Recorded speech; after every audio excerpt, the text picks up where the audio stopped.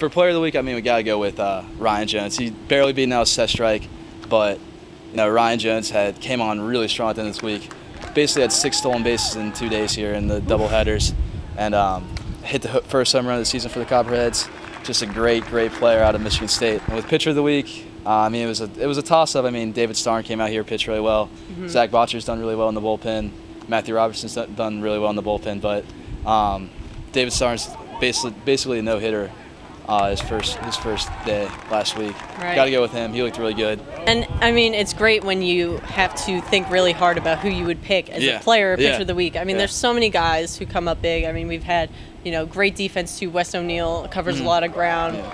Spencer Payne. I mean, these are just a couple of guys on this team that we're getting to know really well, and they just get more amazing by the day. Their wins more impressive. Yeah. I mean, it seems like there's really nothing these guys can't do, and I think they feel that way as well. I mean, this week has been a roller coaster ride, definitely. First day, come out with a loss. I mean, but we were winning most of the game. After that, I mean, it was all guns firing. After that, it was just amazing week of baseball. I mean, I've had a blast. I'm sure you've had a blast covering this team so far. I'm buckled down and ready for some good baseball for the rest of the year because it's been really exciting so far.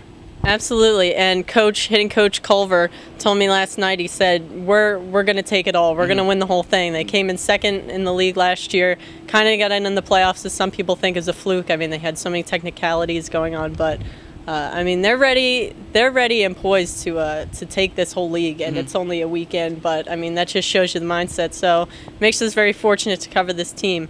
And I mean, that's all we've got for this week, so we'll be back next week, and hopefully these Copperheads can come up with some more amazing victories.